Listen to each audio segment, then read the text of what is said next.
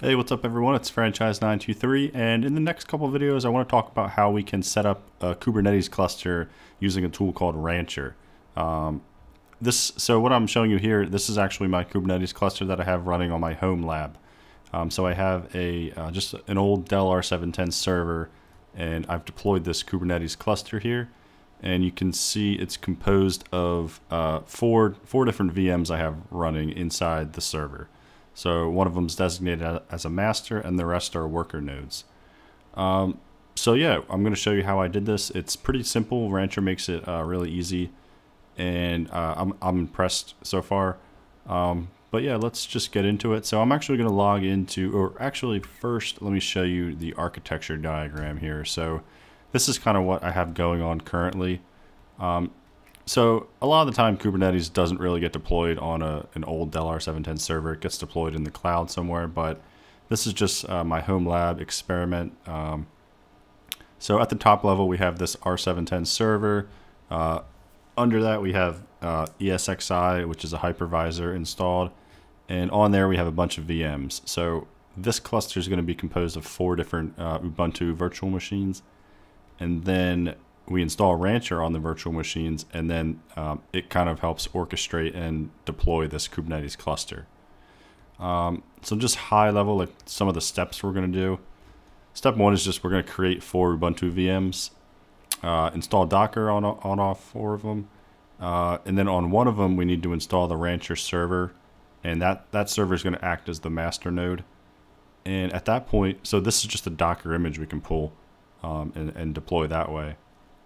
And at that point, we can access Rancher in a browser and create something called a cluster. And like that's what I was showing you here. This is the browser interface. We'll create a cluster and then configure one as the master node and configure the rest as worker nodes, and install kubectl, and then profit. Then you're good to go. You're off and running. So let's go ahead over to my server actually, and I'm going to shut down some of my VMs, my current cluster, because I need more resources. So these 4 VMs I'm just going to shut down because I don't have enough RAM, and I want to start from I want to show you everything from the start. So let me just give that a few seconds until they all shut down. Alright, we got one more running. Okay, so now they're all shut down. So next, just create your VMs. So this is going to vary for everyone. It depends on how what your setup's like. I'm using ESXi, but I used to use Proxmox. But whatever you're doing, just we need 4 Ubuntu VMs. So let's call this. I'm going to call it YouTube K8S, which stands for Kubernetes. And this will be our master node. It's going to be Linux, Ubuntu, 64-bit, and just pick where your storage is. Now I'm going to install 2 CPUs and 8 gigs of memory is what I'm going to configure these with. And let's just give it 20 gigabytes of storage. They don't really need that much storage because usually you'll store most of your data somewhere else outside of the cluster. Now I just need to pick my ISO file. So this is just the Ubuntu image, which I have somewhere here. And then I'm just going to launch it. And I'm going to go through that process 3 more times.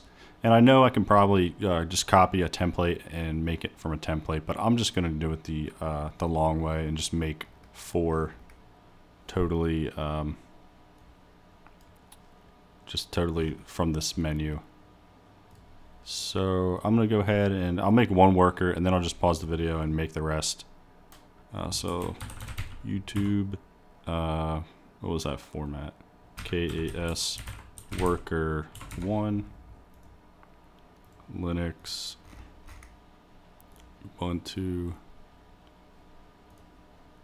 said 2, CPU, 8 gigs, and 20.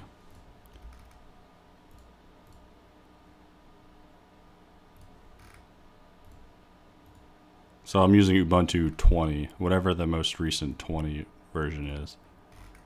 All right, and finish that. And now I'm just going to do the same thing for worker node 2 and 3. All right, so now I have these 4 virtual machines, and they're currently not running, so I need to turn all 4 of them on, and then we need to install the operating system. So I'll show you, I'll go through the process of one operating system, and then I'll do the rest myself. So let's see here. Let's work on the master. So I'm just going to open the console up here and install the server.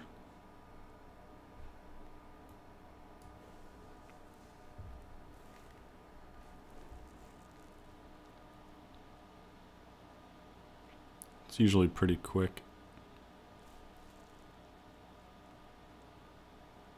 And this is where it might come in handy to just do this once, make a template out of it, and then create the VMs from a template, but it's not going to save that much time.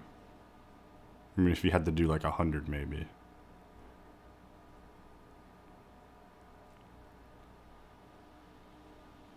Alright, so pick your language, update to the new installer.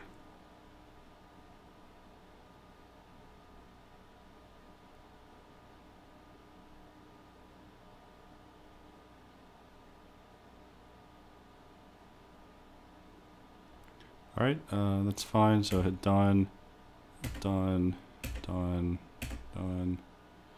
Now I don't like using LVM groups, so I'm just gonna hit spacebar so it doesn't make an LVM group. Then hit done, and done.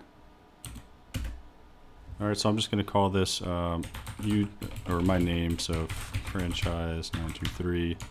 Server's name, let's call this YouTube KAS-master, username, and a password, and install OpenSSH. So this will allow us to SSH into it, and that's what I'm going to do as soon as this gets installed, instead of working in like this this little console window in the browser. I don't really like that. And then hit done, and done. Alright, so this is going to take like 5-10 minutes, so I'll pause the video and I'll see you when it finishes. Alright, so this install finished about 10 minutes later, so I'm just going to reboot it real fast. And I just want to get the IP address of it quickly, and then I'm going to do the same process for the 3 worker nodes. And I'm going to write down the IPs of those as well. And then we will SSH into each of them and install Docker on all of them. So let me just, this is going to be our master, so we'll get the IP of it real fast.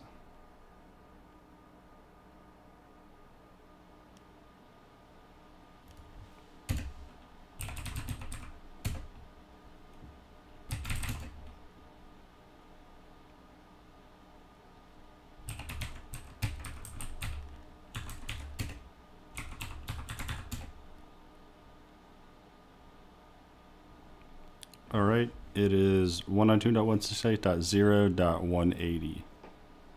So 192.168. And if you accidentally got rid of this screen, you can just say ifconfig and it'll show you right there, or IPA will show it as well. Okay, so I'm just going to do the same process for the 3 worker nodes. Alright, so I finished installing Ubuntu on all 3 of these worker nodes.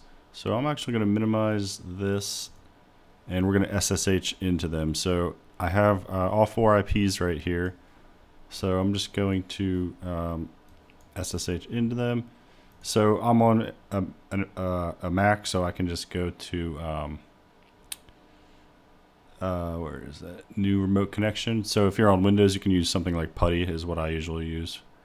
And I'm just going to connect. So the user is franchise 923, and the first one is 180. So I'll just connect to that.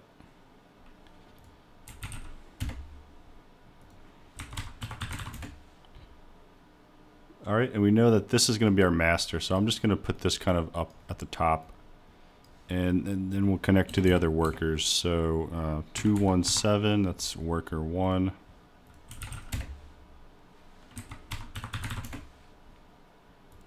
Just throw that over there. And then worker 2 is 145.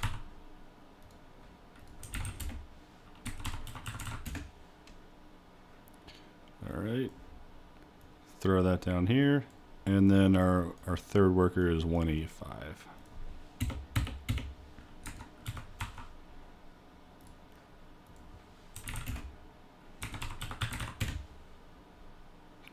Cool. All right, I think this is a good stopping point for this video. In the next video, I'm going to update all these nodes and install Docker on them, and then we'll start installing Rancher. So just hang on, stick around, and we'll get this thing up and running. Thanks for watching.